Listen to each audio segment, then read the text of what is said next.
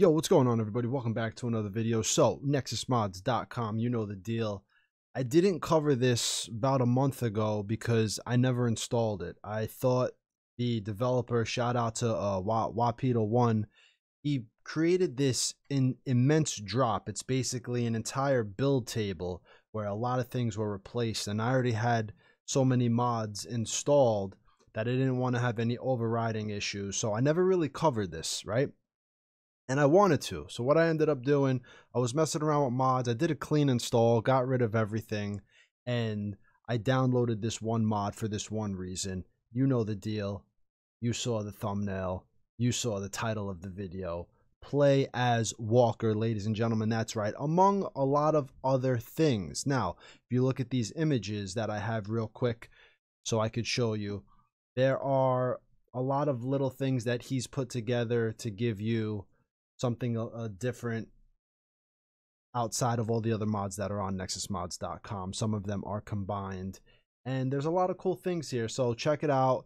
The mod is really cool, but the icing on top, cherry on top, the icing on the cake, I never get my sayings right, I'm just dumb, is the Walker face. Ladies and gentlemen, you could use the Walker face with any type of cosmetic.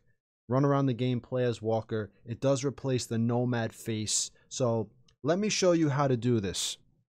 For those of you always asking, how do you do this? How do you do this? So let's go to the description. What you have to do, you download this file, preview file contents. This is the file right here. You're going to download this.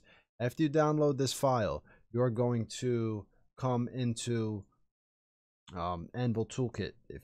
Should have it already. If you don't have any of this, you have to install Anvil Toolkit. All right, after you've downloaded and installed Anvil Toolkit, right here, you want to make sure your path to the executable, right? You want to find your executable. So if it's on your C drive, your H drive, for me, F drive, G drive, whatever.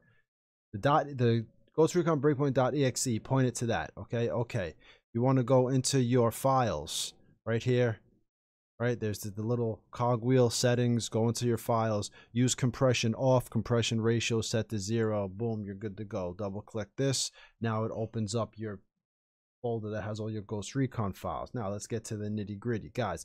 You are now unpacking Data PC Patch 01, not Data PC Resources Patch. This is everything that we've been doing. This is a build table install. This is completely different. You're taking Data PC Patch 01.forge. You are going to unpack it. When you unpack it, it will bring you into a folder. Also, you will see it right here, extracted, and right here, these are the things you've extracted so far in Anvil Toolkit. It does it for you right here. Patch 01.forge.